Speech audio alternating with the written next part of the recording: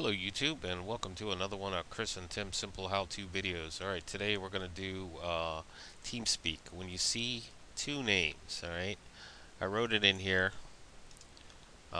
just as a test. Usually you'll see it side by side, it's in parentheses, or whatever it is, have circles around there. And you see this because you have to just change your setting. Why it's not defaulted, is a mystery, but I have a fix for you. Alright, go to Tools, go to Contacts. You'll see a list of people that are your friends, or people that have you just visited with recently.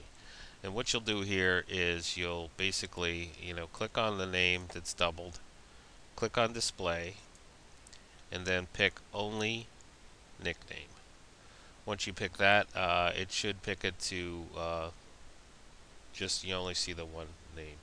Or, under general, if he's a friend, you can mark him as a friend. Be aware, if you do mark him as a friend, you'll hear a buddy is going to join the channel, anytime somebody, a friend is joined, or whatever you possibly have a sound pack set for. Okay? And here, like I said, a couple neat settings. If, somebody you don't want to listen to or deal with, which is constant, welcome to the World Wide Web.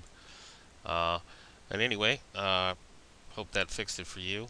My name is Tim. If you guys are interested, please subscribe. And as always, have a great day and a better